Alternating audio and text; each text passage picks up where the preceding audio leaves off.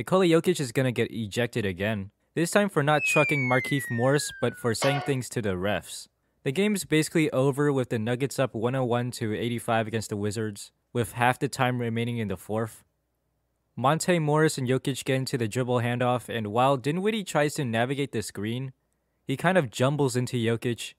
There's a bit of contact there, but Jokic is a big, so refs don't tend to blow the whistle on this type of call, despite Dinwiddie causing some sort of light pushing. Morris rises up for the pull-up and makes it so it doesn't really matter, but Jokic year in and year out tends to never get the benefit of the doubt from the referees, and he just lets his frustration boil over. Talking to this referee on this side of the court like, "Why did you not call it? That's some bullshit." You know, those phrases probably mixed in there. The classic ref talk. But the ref from the other side, Tony Brothers, ends up being the one to eject Jokic from the game. Not even the ref that is being talked to. Now, Tony Brothers and Jokic have history from like 2 years ago with a similar situation.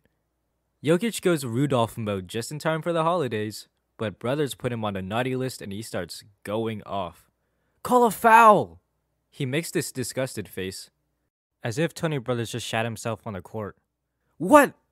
Not 100% sure, but he says something like, "Why did you eject me?" or something. And look at the sheer amount of battle scars on Jokic.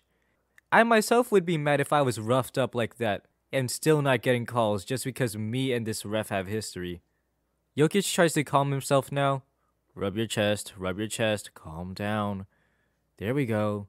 Don't think about anything but the post-game meal that you're gonna have earlier thanks to this ejection. Now, there's actually a build-up to this anger. On the last play, Dinwiddie again causes contact, this time to Jokic's chin. That's like the most obvious offensive foul. So to not get that call really got him riled up when screening Dinwiddie. Even though the contact on the play before was way more egregious. Let's check out our good friend Brothers. Yup, they're shooting too. Huh? No, I'm not crying.